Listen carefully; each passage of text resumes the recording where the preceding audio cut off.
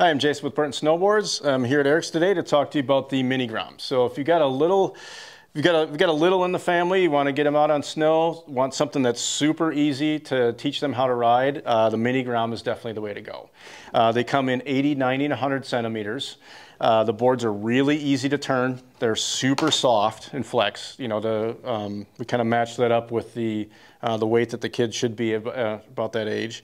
It's also a flat top, so making it flat through the middle, a little bit of rise to it, so it makes the board super easy to turn, and also has a bevel this way on the profile there, so the kids can just kind of roll from edge to edge.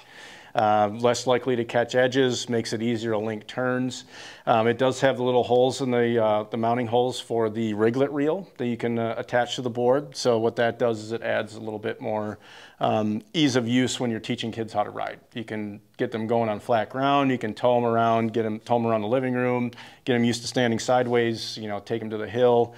You can keep them strapped in, you can you know, control their speed going down. So definitely, you know, adding the Riglet reels is a good thing to have when you're, you know, teaching little kids how to ride. But so if you want the best board to teach kids how to ride, the Mini Grom's the way to go.